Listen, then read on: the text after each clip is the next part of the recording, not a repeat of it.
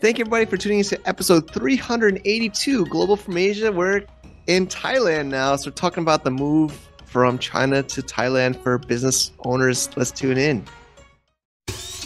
Welcome to the Global from Asia podcast, where the daunting process of running an international business is broken down into straight-up, actionable advice. And now, your host, Michael Michelini. All right, episode 382. Super excited, and we have a new person to introduce, Faith. She's our co-host here, right off the press. First time here. Thanks for making it on the show, Faith. How are you doing? I'm doing super great, very excited, and honestly super excited for everyone to see our podcast with John. And I know you were very happy talking with John. You were talking a lot of things, business, moving to Thailand, doing a lot of ventures. What can you say about the podcast that we were able to do with Don? Yeah, it was a lot of fun. You know, it was great to have you with us. So it's the three of us on this show today, and it's the first time to be recording in Thailand. You know, I was in China for 2.5 years straight, no trips in or out. So a lot of us nomads or travelers are used to traveling. But yeah, I'm really excited for this show. And also, we've been busy, you know, with the Blimp program, Blimp method. We've got some new products listing. We don't talk about it today's show, but it's been super busy here at the Gulf from Asia community, and there's lots to do. So, ready for this interview, Faith? Absolutely. Well, there's a lot to wait for, a lot of projects with Mike, and I hope you guys will be waiting for it. I believe so. And of course, Don, we were talking about Don. He is an owner for a crowdfunding agency. And of course, if you want, if you would like to learn more about Don, how his journey is, how Mike's journey is, well, let's get going and watch the podcast. Yeah, let's tune in. And thank you to our sponsor, our returning sponsor, Mercury.com, online bank. Well, it's a real bank, but you can do it totally online for US.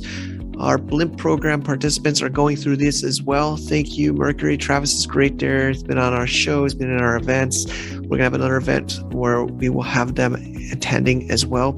And if you want to get a little bonus for you and us, if you sign up and do some special circumstances, you can go to globalfromasia.com/Mercury. I also have a video tutorial that we use even for the Blimp people. I use the same exact video to learn how to use it. I hope you can check it out. Totally free. Why not? See you there.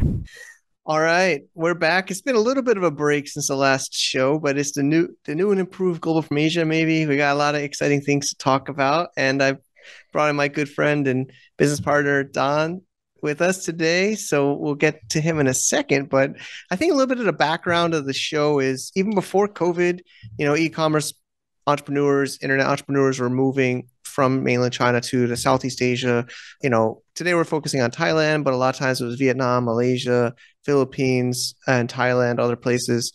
A lot of us talk about which one do they choose. Today we're focusing on Thailand. I'm doing the first show since I left China here in Thailand, and Don's with us. Yeah, it's exciting times. And Faith's our co-host, our new co-host. How you doing, Faith? Thank you so much. Well, very happy, so ecstatic right now to be here in the show, be able to co-host you, and absolutely to be able to meet Don. And I know he's been very busy, and then just Don showing up right now and getting to know more about the journey and everything. It's a great thing, privilege, honestly. Yeah, it's really, really, really exciting. I'm so excited for the next generation of this podcast. And so, you know, that's not like my first time moving to Thailand. Actually, I spent some time in the Philippines as well, but I spent 1.5 years in Thailand before coronavirus, and I'm back. So we'll get into my story a little bit. I want to hear a little bit more from Don. Don, you've been on a show at least once or more. We'll link up your previous show where you talked about your crowdfunding expertise and insights. But today we're talking about Thailand. And do you want to share a little bit about yourself? Sure. I mean, I guess you and I met back in Shenzhen, one of the GFA events that you put on. And then, of course, we had a lot of mutual friends. But, I'm American from Idaho originally. And I ended up taking a trip to Taipei, Taiwan in like 2007. I was playing basketball for a university in Portland, and I ended up staying in Taiwan for a couple of weeks and I absolutely loved it. And I kind of saw then the opportunity to teach English. And I was an English major, communications major. And I made the decision I wanted to go back to Asia this time. At that time, I wanted to go to mainland China to just do a year of teaching as a kind of a gap year and then go back to do my master's. But everything kind of went as planned. Went to Guangzhou, China in 2010, taught English for a year, absolutely loved it. It's a great city, learned the language, really adapted well, and then I was looking at the idea of going back to do my master's, calling my friends and some different friends back stateside who had already finished their master's degree, and they were basically looking for work, right? And I'm like, there's no way I'm going back. I'm definitely sticking out in China. There's tons of opportunities out here. I had basically switched off of teaching at a language school to just teaching privately, and I was making great money. I was working like part-time and being able to travel all around China and get to really network and do some other fun stuff in Guangzhou. So yeah, I mean, I stayed in China up until the time I left for Thailand in 2018, I was just saying. And so it's been great. I mean, I've had, great experiences in China. I know China's changed a lot since I left in 2018, which Mike, you'll probably uncover a bit. I've kind of had to see and hear and live vicariously through you and some of my other friends that were still, out there. But for me, yeah, China was a great experience and great opportunities for doing business and networking and all that. Awesome. Thanks so much, Don. Absolutely. And again, your China story, how did you get to China and when it's the background? What is the background mainly? Yeah, so like I said, I went over to teach English in 2010 and I bought a one-way ticket. I was living in Boise, Idaho with some friends and I just like, all right, now's the time. So I hustled, made some money, flew to China without a job, and I'm thinking like, oh, I'll find something. And thankfully I did. Ended up teaching at an education center in Guangzhou for about a year. And that really kicked it off. I mean, I was able to really experience China in a new way, I guess, coming from a small town in Idaho and then going to school in Portland, like it was a completely different culture, different language. A lot of it's for a lot of people that get out there and it's sink or swim. So when I bought the ticket out there, I was thinking like, this is either going to be a fun little vacation or I'm going to make something of it, see what opportunities are there. And it turned out to be something great. Like I really went all in, a lot of people when they go, they kind of want to feel stuff out, but I immediately started learning Mandarin. So through the course of the first year, I became really fluent in Mandarin Chinese. And so that opened up opportunities to speak to locals and people in the city and connect with them in a different way, which led me to playing basketball, as Mike knows. I was playing like a semi-pro club ball, getting paid to kind of fly around China, which was a lot of fun things. Got on like commercials and music videos. I won a game show speaking Chinese. So it's just some fun things that probably wouldn't have happened to me if I would have stayed in Idaho or Portland. Yeah. That's really nice. It sounds great since you were just learning new language, meeting new people, and then you were getting a lot of experiences. Was that overwhelming to you, or were you just, all right, I'm just enjoying my time here? Yeah, good question. I think Mike knows this. Anyone who's been to China, I mean, it's so populated in like these first tier cities. I think Guangzhou has 15 million people. Wow. Shenzhen, I think around population. All right. I think it really is the densest population of people within a square meter there in the Pearl River Delta there. So for me it was definitely overwhelming, but it was exciting at the same point because I was just continue thinking like, wow, this is incredibly inconvenient that I have to pull a number from the bank queue and literally wait for 6 hours before I can even see a bank teller. Like most people would go nuts, right? But I thought it was like, wow, this is an interesting part of Chinese culture. Like, all right, I'm going to try to just fit in and see how it goes. Going to a hospisphospital in China, Mike probably has some stories too. Like that's completely different than our Western experience, right? So, oh man, it's crazy. So I mean, like it's depending on how you look at it, it completely can make or break the experience, right? I think probably with most things. But for people that go to foreign countries, I think this is a very typical American mindset where they go somewhere, they want everything to be Americanized. They want people to speak English perfectly. They want everything to be, fit to their kind of little worldview. But China doesn't work that way. So a lot of Westerners, they don't really do well in China. Like my parents visited me in China, and they also visited me in Thailand. And my mom and my dad are like, we will never go back to China. So, but for Thailand, we'll definitely come visit again, because it's different people, different kind of culture and everything. It sounds great. At least you got this feeling. All right, I wouldn't be experiencing this if I did not move out of Idaho. And it's a good thing. Like new things, new experiences, something good, something new to do in your life, right? Oh yeah.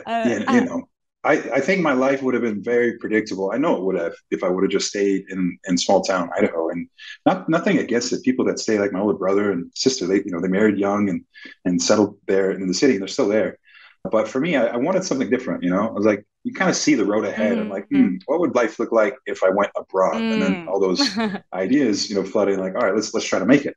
So yeah, I think it takes a level of being, I don't know, a little bit crazy, as some people think. When I bought that one-way ticket to China, they're like, "Man, you were nuts." But for me, I'm like I really wanted a different experience, and I think when you come to that point, you're willing to try new things and then be open to where it leads you. So I think being, having somewhat of a open mindset and kind of a growth mentality can lead you into a lot of cool stuff.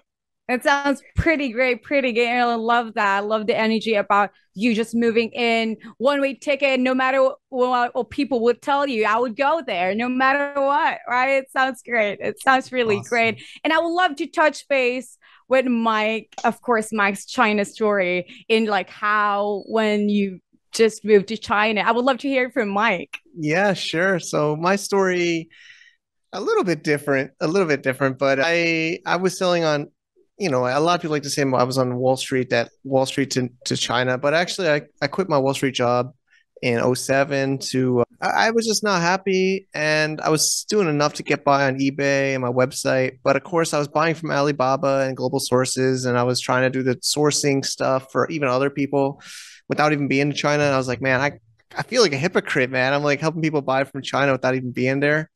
So I was like, I got to go to the trade shows. So I went out to the trade shows in 2007, October 2007. Actually, yeah, I had no clue, really had no clue. I did have a round trip though. I can't say I did a one way. It was a round trip, but I extended it from 4 weeks to 5 weeks. I went from Hong Kong, Shenzhen, Shanghai, Beijing.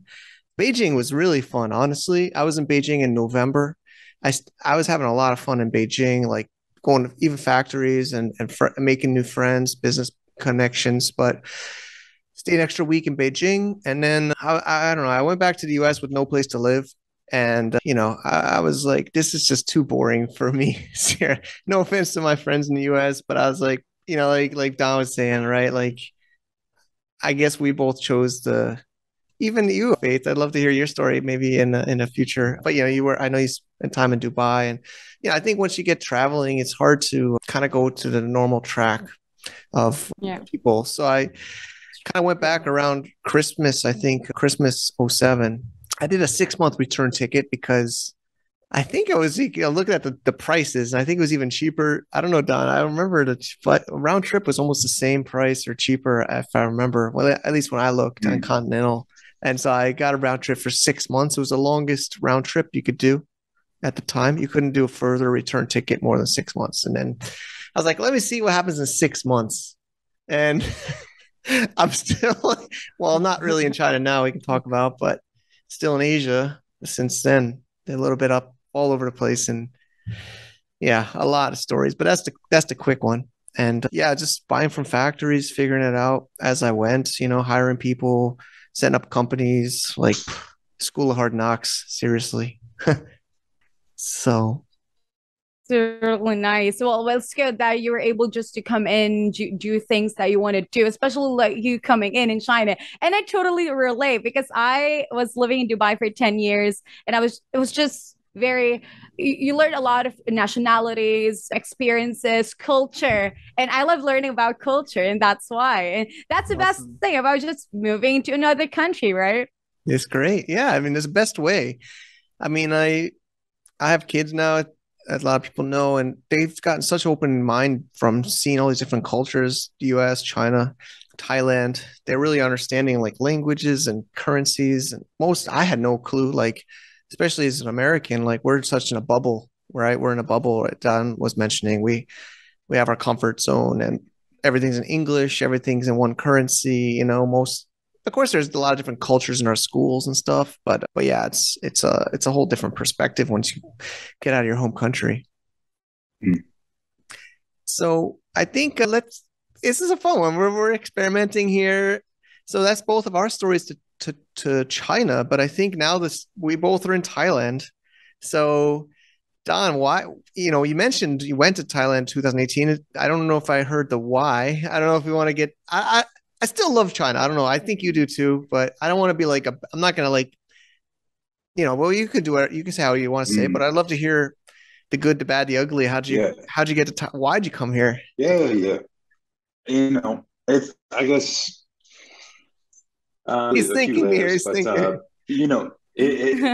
there's being in China. Just so people Mm. know, like proximity to Thailand, you're looking at a few hour flight. I think it's like 3 hour, 4 hours from Guangzhou, direct flights into Thailand to Bangkok, and then getting around Thailand. It's not that big of a country, so flying is super convenient.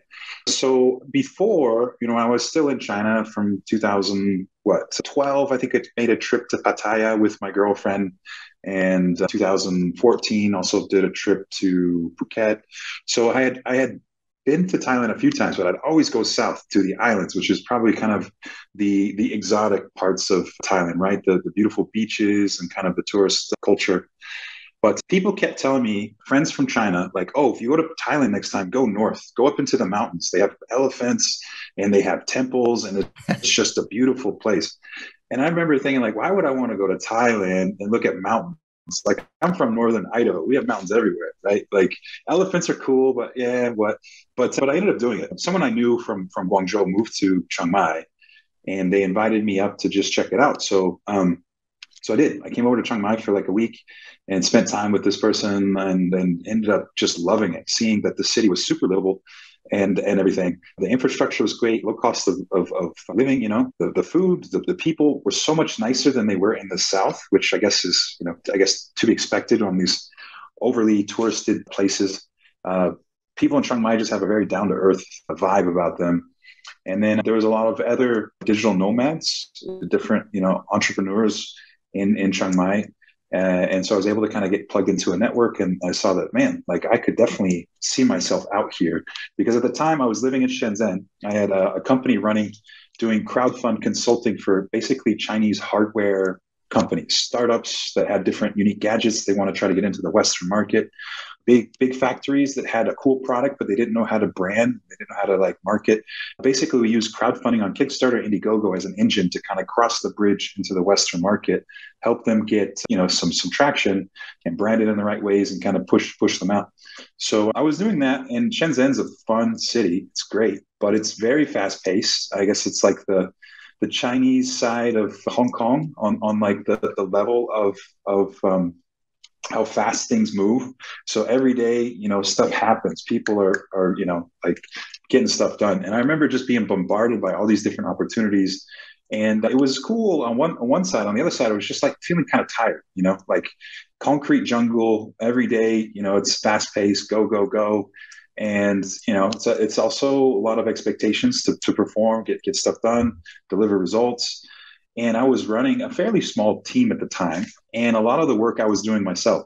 So I got to this point where I needed a break. Like I was really burnt out. And one of the big things, as Mike knows, it was ongoing, was the internet in China.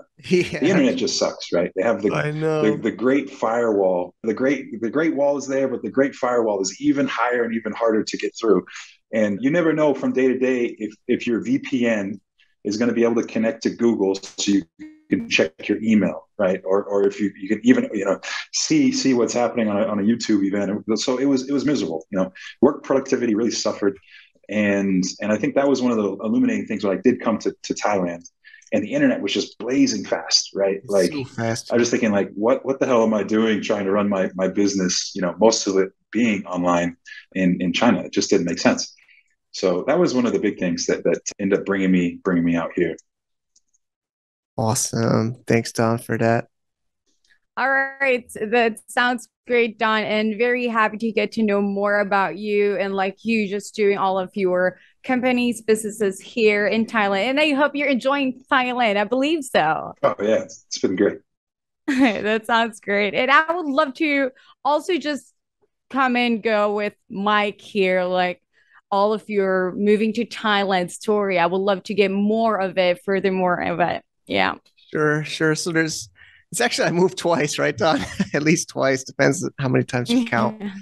But both for the same reason. The first time I came, I think I don't know if Don likes to share too publicly, but we can cut this if you want. But I think you're an expecting dad.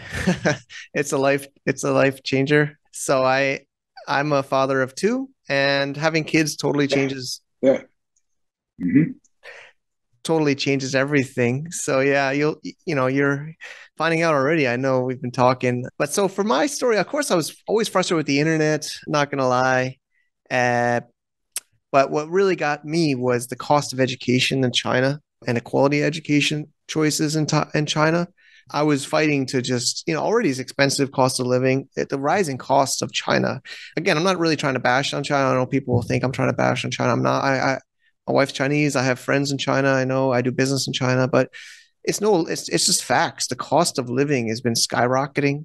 And the cost of education, I think, in China for quality English, especially if you want English, is super expensive. So the big one for me was the cost of school for my children. And then I honestly didn't choose Thailand straight off. Wendy and I, we traveled around in 2018. We went to Philippines, Thailand, Kuala Lumpur, and Nepal. We were looking for a place to move to. And we picked Thailand because of the school options, the education, the environment for our children. Of course, I love living here. It's fun. It's relaxing. Like, man, I'm on a 150 megabyte down speed test to internet right now. So internet's super fast. But my favorite part is just the education for my kids. Like they're back here and they're thanking me. I actually, I don't know if somebody told them to thank me, but they were thanking me for the school just the other day, like yesterday. So, I think, of course, I could have gone back to the US. All right. A lot of parents, a lot of Americans or even Europeans, they go back to their home countries for school when they're married with kids. But, I'm trying to stick it out in Asia. And, even Philippines, I couldn't find schools in the Philippines. Actually, my friends, our team and my friends in the Philippines say it's changed since 2018 or 17. But then I was going to have to change the whole school semester because the school semester in Philippines is like totally different. I don't know if Faith, you know what I'm talking about. It's like a total different school system calendar than like. It's different curriculum, believe so. So it was like I was really trying to think about Philippines, but I don't.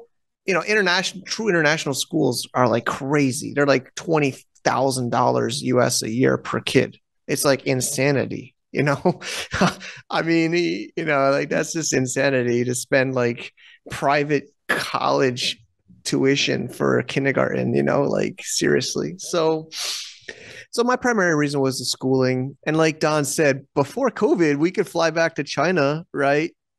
For like a business meeting or a trip or a conference or an event. I was doing events in China even when I was living in Thailand. I flew back to China for events that I Global from Asia events before COVID.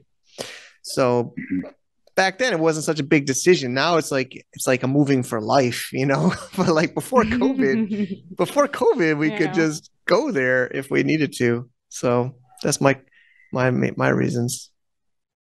That's totally nice. You started it. I mean, I want to hear more about COVID stories. Like we all have different stories when it comes to COVID. Like me, I was just stuck with my family here, so I was just doing a lot of things with my family, almost just like doing a lot of bonding. Well, I want to hear it from Don. Of course, you do have your own COVID story. Like you've mostly been in Thailand, I understand, but I think you also spent time in the US.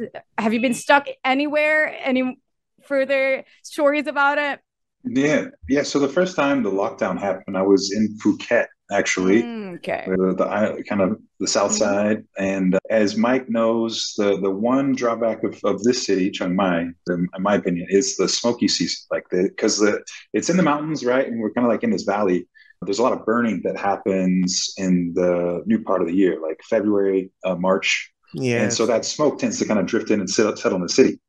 So anyway, like most people fly out, but I had happened at that time in February. I was still in Chiang Mai, and then the government was talking about going into lockdowns. And I'm thinking, all right, either I'm going to get locked down here, or it's going to be, on a beach somewhere.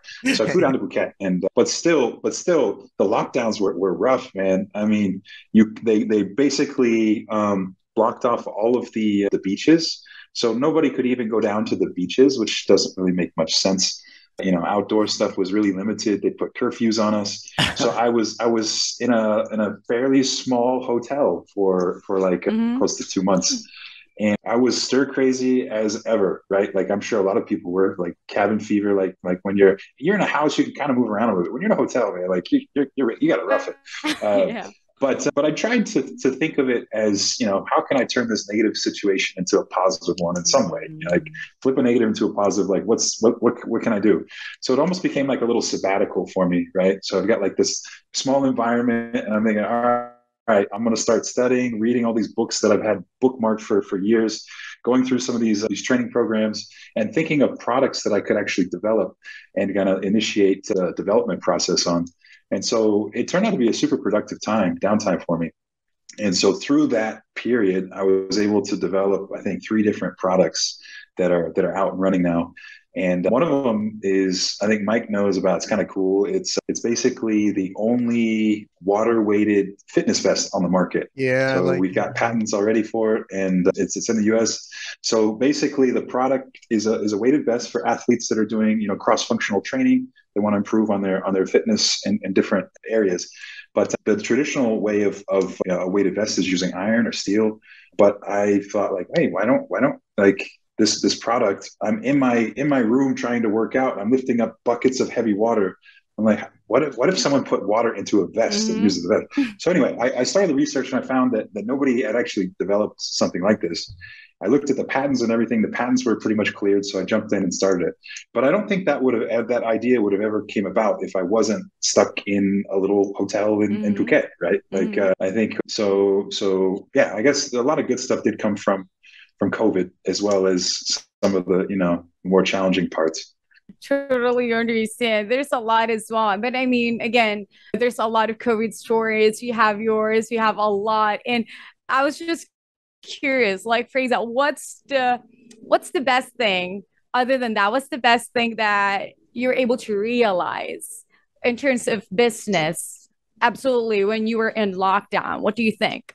I mean, I just saw kind of the landscape for business was inevitably going to change, right? Where people were no longer meeting offline. There was very, tons of different restrictions, and everybody was moving online. All right, so what does that mean for business? How are people going to communicate on the day-to-day if they can't go to their jobs, they can't work? All right, well, companies like Zoom are going to make a fortune, right?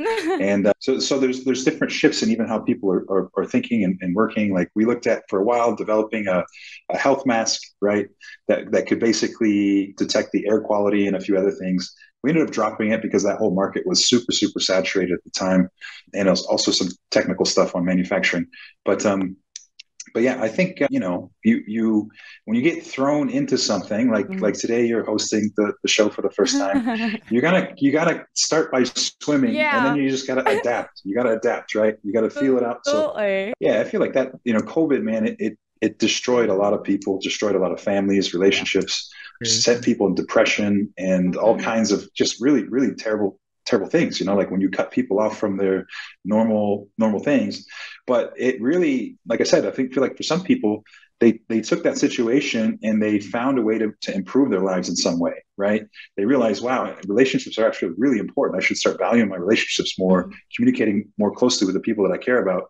And then other people kind of just let it eat them away, and so anyway, yeah. Well, but as far as your question, I did go back to the U.S. I took care of some business. My grandmother wasn't doing well. Ended up staying for 8 months. I wasn't sure if I was going to be there for a few months or what. So I came back, and in Thailand at that time, I still had to quarantine. So it was like 14 days again in a small hotel room in Bangkok, just quarantining, being treated like I had leprosy. People, you show up and they're in the white suits and everything, and PPE, I like they knock believe on, so. yeah, right. They knock on your door and to deliver food, and you open the door, and the dude is like a track runner, because he's already gone down the hallway and around the corner, and so much like solo time. You True. learn to appreciate the face-to-face communication that you have with people. At least that's what I felt like. Yeah.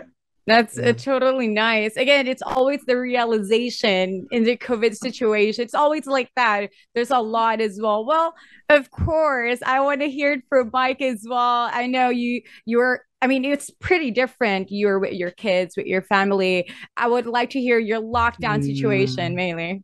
yeah, I mean, I have to, honestly, mine is like really complicated and long. I mean, Don's was there too, but I was separated from my family. I almost could have was going to be one of those people like Don mentioned. I have friends that have been separated from their kids in China for like 2 years plus. I mean, it almost was me because I was down in the Philippines in BGC, Manila, work Mhm. because we left Thailand in right after Christmas 2019, right after the kids finished school. I went to their Christmas Mhm. party, and and then my wife wanted to go back to her hometown for Chinese, holidays, Chinese New Year, learn Chinese for kids, get some more Chinese exposure because they weren't getting much Chinese for that like year and a half or so we were in Thailand.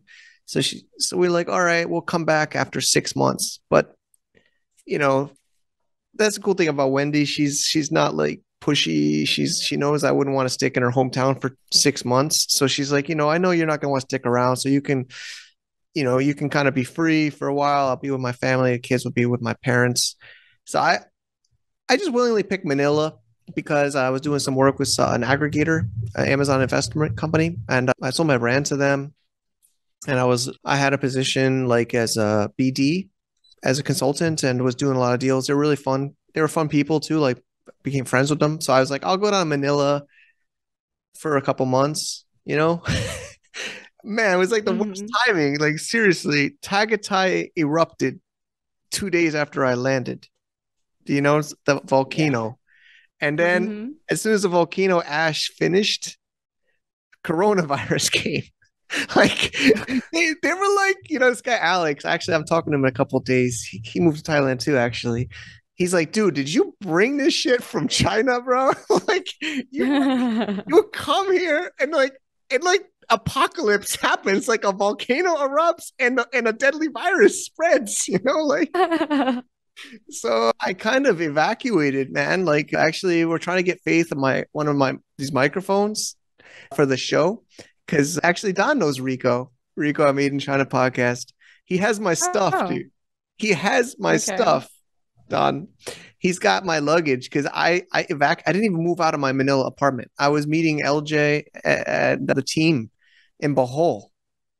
I went down to the islands right before lockdown, and I couldn't fly back to Manila from Bohol, the islands. So it was like the craziest nightmare. I went there with flip flops, a tank tops, and a carry on bag, and I couldn't go back to my apartment in Manila.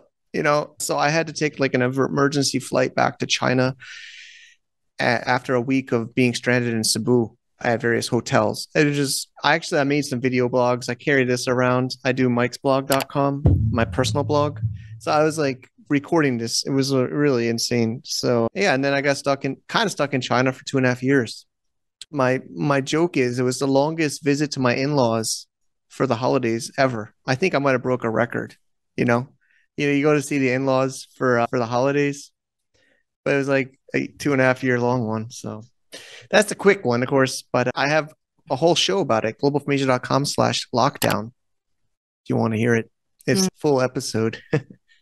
I say that sounds great, totally great. And I mean it's very different from Dawn as well. But again, it's the same thing that you were really in a situation. And again, it's good though that we do have realizations, especially when it comes to business. It actually really matters. And I want to talk more about the future of opportunities, absolutely. And I would just want to touch base with Dawn. I mean, are you still buying from China on your crowdfunding projects? I mean, any thoughts about China business opportunities right now? Sure. Yes, I am still making things in China, and manufacturing there is still for most type of products more suited than other countries. Although that landscape's kind of changing.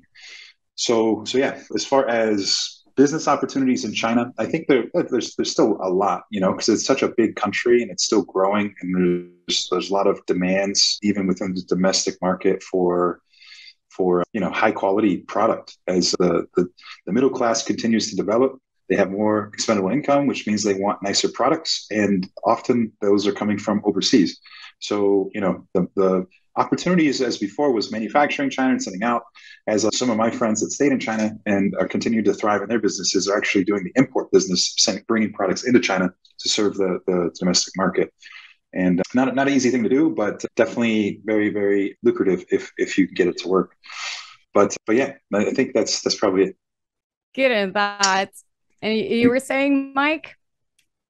Yeah, I mean, we can't. I was just on a call with another entrepreneur in Thailand, and he's saying, like, you can't really avoid buying from China, right? I'm really like setting up my little studio here behind me if you're on the video version of this, and we can't avoid it.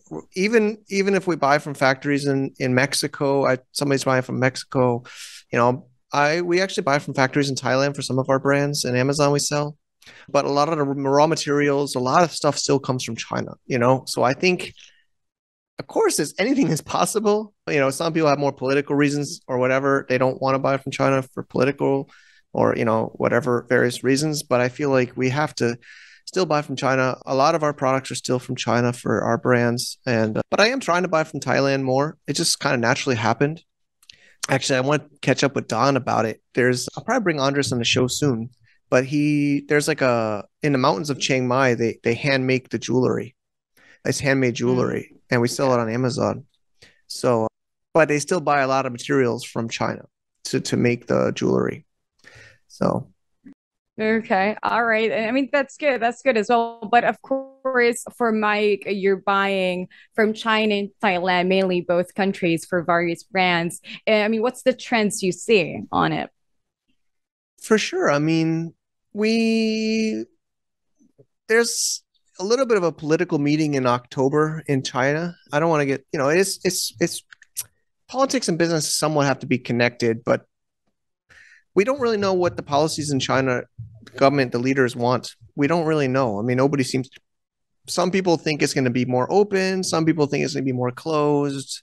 I don't know if you want to flip a coin, Faith or Don. We don't know. I don't think anybody knows the outcome of this meeting in October. So literally I was on a call, yesterday, somebody, he left at China. It's like a year ago, can't come back easily. He just wants to sell his brand because he doesn't want to deal with China anymore. He just doesn't want to deal with it.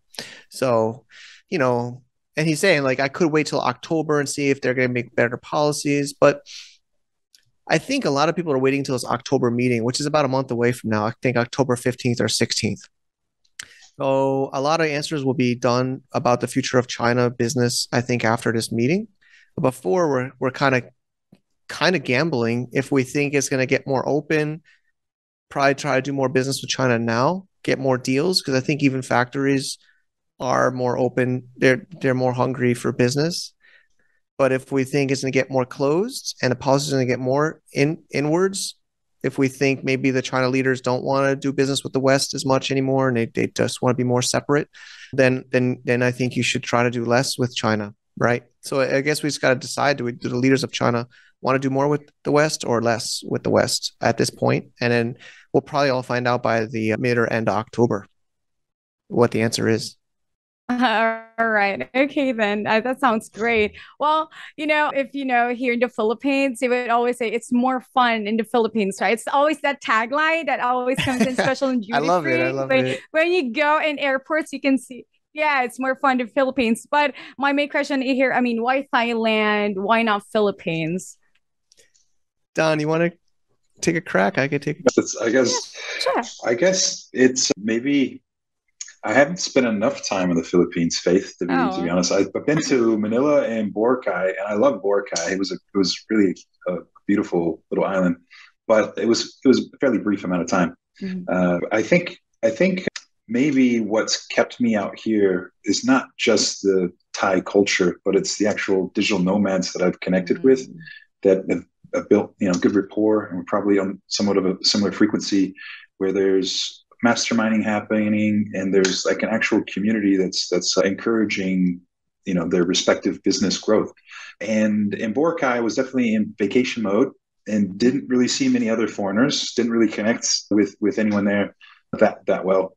But I did find that the Filipino people were so hospitable and charming and friendly, like 100%. Like they were some of those friendly people I've met. Okay. Of course, honestly. And again, if Thailand would work best for you, I mean, it's always the best place where you can venture more, especially when we're in the business sector. So it will be best. Again, super happy for you that you're here in Thailand, venturing to a lot of things. That's what really matters right now. Thanks. Awesome. Okay. Yeah. Hey, So, Mike? yeah. Yeah. Go ahead, Faith. Yeah, but seriously, let's discuss other options like Philippines, Malaysia, Cambodia, mainly Vietnam. Why not those places as well? Just going back to America. This is something that are you really looking forward to doing in the future? Other countries other than Thailand? Yeah, Don, I'd love to hear Don. I think Don's a. Yeah, all right. Are you a lifer, man? Are you a Thailand for life? Yeah. I can't find any other place that I would really want to go. And now, as you know, Mike, my wife is Thai. She's from Chiang Mai and have a baby on the way. And her family's here. All of my closest friends are here. So I love the city. Like I don't see a reason to think about going anywhere else at this point. Yeah, I'll add some. I could add some points. I did study a lot of those locations. There are a lot of digital nomads in Vietnam too, and in Philippines. I met some of them there. I'm not so familiar with Cambodia, but Malaysia also has some good programs for immigration. The crazy thing about Malaysia, though, I don't know if anybody here about MM2H. It's called Malaysia My Second Home. It was a big immigration program. They wanted to attract more foreigners to move there long term to get residency. And actually, a lot of my friends back were really trying to get me to go to Malaysia instead of Thailand for that visa program.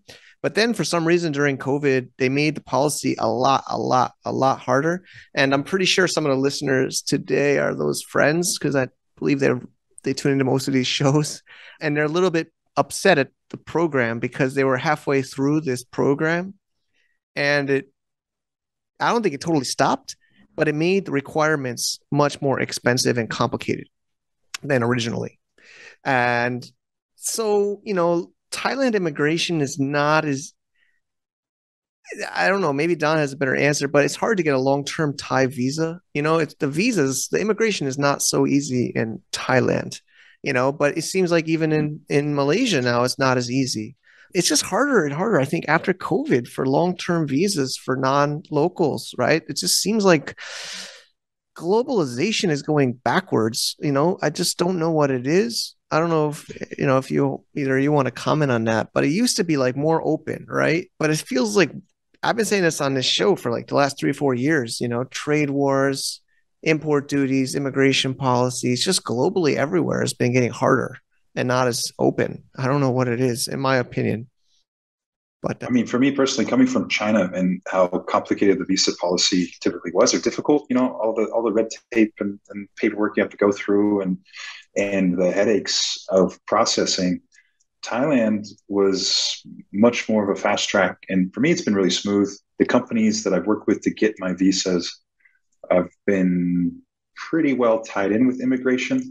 I feel like the visa policy, it's one of those rubber band policies in countries in Southeast Asia where they can shrink it or they can expand it as much as they want to. So it's more about who you're getting your visa through, right? So I'm on an ED visa now. The school has close ties with immigration, so they're not shutting down, and it's just the nature of how business works here in Thailand. Probably very similar in China, right? Sure. So yeah, man, it's been super smooth. And of course, with Thailand now, they have the elite visas as well. So some of my friends are on that, which is also quite nice, quite spendy. But I mean, I think as long as you don't kill somebody, you're free to go. You know, like they'll pick you up in a limousine, right? Red carpet, and you know you have like access to all the golf courses out here. There's some other fun perks that they offer, but it's similar to probably like one of those investment visas in the U.S. and where you spend, you know, I think it's like invest $500,000 and they can kind of put you on the fast track to get you a really good visa, which turns into a green card after a certain amount of years. EB5, right? I think that's called EB5. The EB5. That's right. That's right. Yeah. And right. And so I think there are options. All right. That sounds really great. And also just knowing of you just venturing to a lot there in Thailand. And this is absolutely a big question for the both of you. It's a question, I mean, what made you stay in Asia? Why Asia? It's mainly that. I mean, let's go with Don first. Why Asia? Well, I think I've been out here for going on like 13 years, close. I don't know. You know, after you stay somewhere a certain period of time, it kind of becomes more like home. I go back to the States and I literally experience more culture shock, reverse culture shock going back to the US than when I came to Asia. So, you know, once you get used to the environment and you enjoy it, there's a level of comfort and kind of like, you know, this is home. So I think that's probably the main thing for me. How about you, Mike?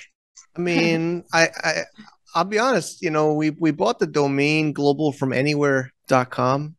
I don't know if you knew that, Don, even, but there was a time I was thinking about, you know, obviously the show is called Global from Asia, and, you know, I was thinking about calling it Global from Anywhere at some point.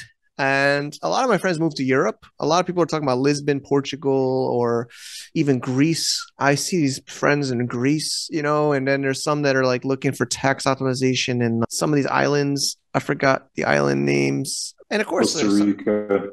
Costa Rica's big. True.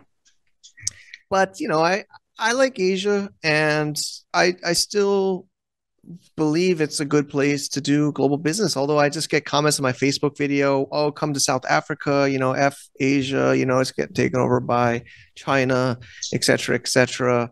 I still believe in Asia. It's got a huge population, and, you know, there's so much international business to be done here. And I like really the root is I like the chaos. I like the insanity, you know, I like to go on a jeepney in Cebu. I like to go in like some kind of crazy Chinese taxi driver at midnight in the rain from a delayed airplane. I like to go like drink a mango. I like to drink a mango shake while I'm like, you know, there's not as much of that in tuk-tuks. You remember tuk-tuks? They're not around anymore, man. But, you know, like they always would rip me off, but, you know, you just budget the rip off and enjoy the ride. But, you know, I kind of like that. That's what I like about Asia, you know? So that's my real answer, I guess. But, you know, it's All right. I mean, of course, Asia, we have a lot of things in store in Asia, not only in Thailand, there's a lot, mainly just all of Asia. And I totally understand it. And since that also, again, we have another topic, and I would want to start it, of course, the future of global from Asia. And I believe that both of you were really connecting more of that as well. And I would like to ask, what's your plans? What plans do we have here for global from Asia? Yeah, I mean, we wrote up a blog. I mean, I was literally just brushing off the dust of the Cross-Border Summit Thailand plan from November 2020. Done. I am so, you know, the brains of the operation is my wife Wendy. You know, I was about to pay the $5,000 or whatever US dollars to the resorts in Thailand, January 2020. I remember I almost paid. I don't know if I'd ever get that back, but we contacted the same resort just this week to prepare for the next cross-border summit in the first time in Thailand. Probably, I don't know, Don, maybe you can give me some tips on dates, but definitely not this year, 2023. Trying to think of when, but definitely going to do events here. We're working on the school system. We've been doing this GFA Kids Online for quite a while, trying to make like, it sounds a little crazy, but like some kind of a ecosystem for entrepreneurs to live and work. Maybe that's like a 1 year plus plan before we can start something. But yeah, I mean, really want to try to make Thailand a big part of this. And actually, when we registered at globalfromasia.com in October 2013 to start this, we didn't call it like China podcast or Hong Kong podcast, even though it was actually a show about Hong Kong business. The idea was always to be about Asia. And I always kind of thought I would move to Thailand or somewhere Southeast Asia after China. So we're kind of in that next stage. And we really want to, there's just a lot we have planned. But basically, yeah, we're doubling down in Southeast Asia now, I'd say, for this next stage. All right. And I think people will love to hear your collab with you, Don, and Mike collabing and projects. I believe the crowdfunding service for launch. I mean, I would love to hear from the both of you, your collabs. Yeah. Don, you want to share about some of the things you're doing and we're working on together? Yeah. Well, as most people know, Mike has a number of business ventures that he runs, and he's got a really talented team that supports him on kind of like his various ventures. Mm-hmm. So, my background experience is in crowdfunding, with experience in product design, manufacturing, and then the marketing side of running a crowdfunding campaign and supporting all the different number of moving parts that goes into a crowdfunding campaign. But I've really, after talking with Mike and seeing where we could find some synergy, decided to push off a new collaboration on he and his team kind of coming on with me to support on the crowdfunding services. And so right now I'm training his team, and we're working with a client in China to prep for their crowdfunding campaign, which will likely go live next month. And then we've got some others in the pipeline. So it's been great. So it's kind of like opening up both of our networks and our toolboxes, our abilities, and pushing it into a great service. Awesome. I think that's what I'm super excited about. I enjoy working with Mike as well. So Mike has always been almost like a brother of sorts. Okay. We've also experienced a lot of the crazy taxi rides from a delayed flight in China, and the strange foods and experience. Yeah. There's a type of oddly enough, there's a type of bonding that comes from going through some of this crazy stuff. Even if it's not together, knowing what they've gone through and be able to relate to it. So anyway, it's been cool. I think I've been burnt on some previous ventures, some partnerships, but ever since I've started working with Mike, it's been really good. Like we connect pretty well. Yeah, we definitely. We work well together, and Don's like everybody's friend, man. Like everybody in Chiang Mai knows you. I haven't really left my little family zone too much, but even I bumped into a neighbor here in my village, and they're like, "Oh yeah, Don, the guy from Idaho." Yeah, with the tattoos. That's what he said. So you're really, I mean, yeah, I know you've told me some of the bad deals that have happened. And I guess, we're both pretty nice. We are nice people, pretty transparent. We invest in a long-term versus a short-term. So I think that's why we work well together. So it's really cool that we're expanding that. Totally nice. And at least the both of you really relate to each other, not only what it is. And of course, I wanted to ask what are the best ways to work with both of you? For example, people listening in your podcast or hearing this podcast, do you want to just really how to work with you? Like, for example, Don, how do people get to work with you? Well, I mean, I'm pretty much on all these different social media platforms. But if you go to InnoLaunch, which is INNO-launch.com, you can see some of the services that we offer. And of course, there's a ability to get in touch with us there. But if you guys all know Mike, so, Mike is a part of it as well. So I think being able to get in touch with him, you can, learn more about what we're able to do. And we really have a wide range of, services that we can offer from product IDs, like ideation, into market research, into branding, marketing, trademarks, LLCs, whatever a company really needs to get up and running. If you're a startup or if you're a larger company, like we've had experience with working with entrepreneurs and startups, larger companies at different levels, factories even, right? Yeah. So I think we're pretty versatile in the type of services we're able to offer.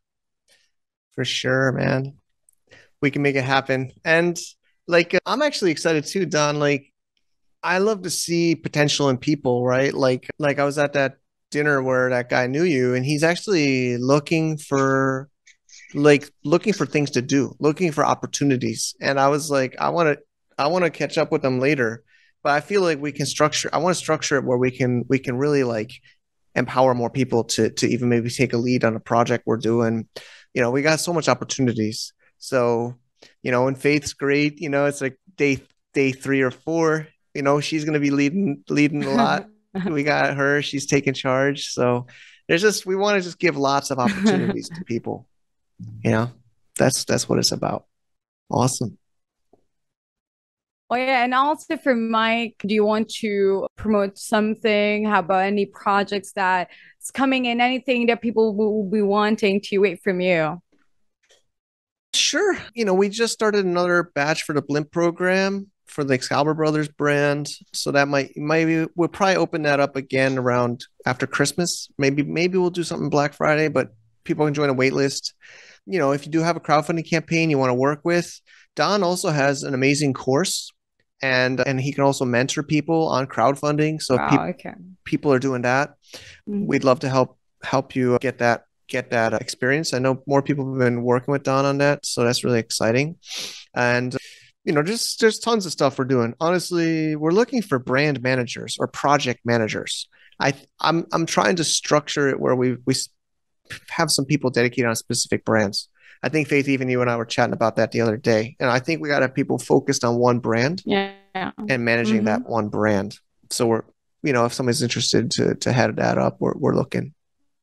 Absolutely. Well, people will be wanting to work with both of you beautiful people that was very, I mean, both of you are very passionate when it comes to all of your businesses. Well, I think people can actually see that just from this podcast. Well, if you guys want to work with this beautiful people, Don and Mike, well, you know where to catch them. We will be placing all of their socials here in this podcast. And again, if you do have any questions to the both of them, just feel free to reach them out and they'll be happy to assist you as well. Cool. Great job, Faith. You're a pro. I'm loving this. Thank you. And Don, Nice job, Faith. Yeah, thanks for coming on. Hopefully it's kind of along what you were hoping for. Yeah. All right. Great job, Faith. It was really fun to have you on as a co-host. I'm excited to do more together. Did you like it? How'd you feel? I think you did great. Well, thank you so much. I really tried my best, did my best. And honestly, having to have Don as our guest, well, I would learn a lot. And I learned a lot from you as well. And it seems very exciting. And I might want to try to visit Thailand very soon. Yeah, come by. Actually, we're working on a conference. I don't know if people kind of made the assumption when I came down. Everybody's been saying, oh, some events in Thailand, because it's kind of impossible, unfortunately, to do events in China, because of lockdowns, and it's really unfortunate. So, of course, it's everywhere in the world is kind of still a little bit risky, almost, I'd say, to plan a long-term big event. But yeah, I mean, I'd say 2023 for sure. We're still deciding dates, and then Faith, would be great to get you here for that for sure. As the community manager and working with us on the show, we'll have you here. And I'll also be visiting in the Philippines. I don't even know if you know, Faith, but we're doing a company retreat for the team in December. Actually, Okay. I don't know if Nessa even mentioned that or LJ, but I think Anne or Sally. Anne mentioned it. She spilled the beans. Yeah, so we could meet there for sure. But there's definitely lots of opportunities in Asia. Like it's not that far, Philippines and Thailand and in Dubai. I'm jealous. I've not really actually. I literally just talked to my friend Lucian. He's in Dubai right now, like right before the recording. Okay. I haven't been there, but I went to the airport. That's it. So Dubai. It's always the exit of everything. Like, that's where you go. Going to Paris, going to anywhere. I mean, Dubai is a good place. Lots of good places to see, beaches, you name it. It's always the best. Well, you might want to try visit Dubai as well, and also stay just for quite a bit.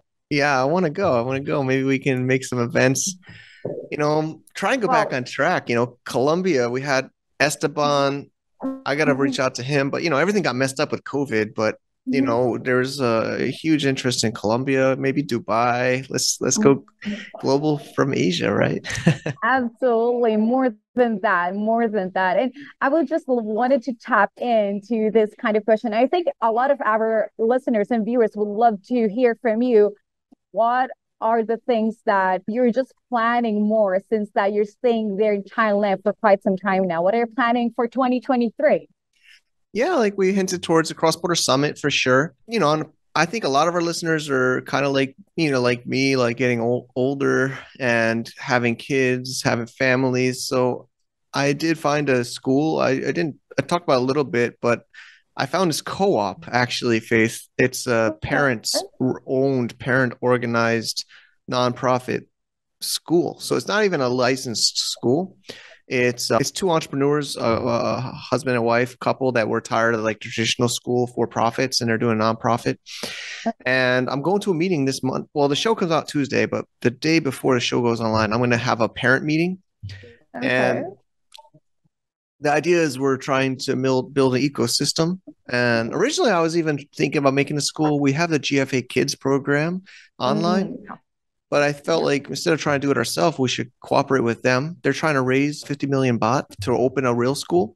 And they're asking me for some input and help. So I showed them about Global from Asia and things. It's really new. I'm going to present it on Monday. But besides just a school, we want to make like, a real like kind of like a co-living environment for entrepreneurs, e-commerce business owners. We hinted about we're doing Blimp now. And I had a good call with Bob, one of our franchisees. He's in Vietnam. I think you heard about him, but everybody's interested in like doing business together, helping each other. Hopefully no more lockdowns, but even when I was locked down, I felt like crossed for that. fingers crossed. But even when I was locked down, I felt like if we were locked down in the same area, we would be still able to hang out. So I'm not sure if it's 2023. It might be longer, but we're going to try to do some kind of a beta, like co-living area. Like I got a 1-year lease on this place I'm at now, with the idea that the next lease would be something bigger, because the school is also 1 year. They're moving to another. They're still finding a location for their school. So I'm trying to line up the school and this like living area together. I talked to Don. Actually, we had dinner together. He's actually we're in the same city. We had dinner together after the show. And he's like, how's GFA Village? He asked me. It was kind of the code name, but I said, no, this is not the village. That's like next year. So yeah, 2023, there's a lot to do. And super exciting about it. There's a lot in store for 2023. And I believe all of our listeners here and all of our viewers here at GFA, I mean, they're ready for it. Absolutely. They're ready, yeah. And I mean, of course, you being in it, working thoroughly, keenly, well, it will make a big difference. I mean, 2023, I mean, there's a lot. If we can always plan out more things, especially when it comes to the co-living space. Well, that's what the digital nomads are waiting for. That. For sure, for sure. I don't get so crazy, but for the listeners that have been through this show, we've gone through a lot. We had banking problems in Hong Kong. It really disrupted a lot of people. And then, the whole China disruption, a lot of us built lives in China. It's kind of hard, so we're kind of tired of the old system. I could talk about the logo, but we'll talk about it in the future. But the logo, I don't know if you could see it on the video, but it's a G, but it actually means, if you see, it's a person, a man or a woman with the city on his shoulders. I don't know if you ever read the book Atlas Shrugged. It's an old book, but the idea is we're tired of society just burdening us. And we're just tossing this off of our shoulders, like this burden off our shoulder, to be like in this new kind of a way of living. That's kind of the idea. So hopefully to make that more true coming in the next year. Of course. And we will be waiting for it. I mean, of course, just let us know any more updates, and we'll let you know, everyone, if we do have any updates. And honestly, just keep you up to date and anything that will be coming in by 2022 and 2023. Yeah, for sure. More friends want to move out to Thailand. we're not like visa agents, but visas and things we could try to help, especially if you're in our VIP network or other community part. We'd love to try to help you out. But this is great. I'm really happy to have you, Faith. I love your energy and positive mindset. So it's great. I think we're wrapping up today's show, and we're going to get back into the groove of amazing shows for listeners and viewers. Thanks a lot. Absolutely. We look forward to meeting you guys very soon again, and we'll see you in the next podcast. Take care. Bye-bye. To get more info about running an international business, please visit our website at www.globalfromasia.com. That's www.globalfromasia.com. Also, be sure to subscribe to our iTunes feed. Thanks for tuning in.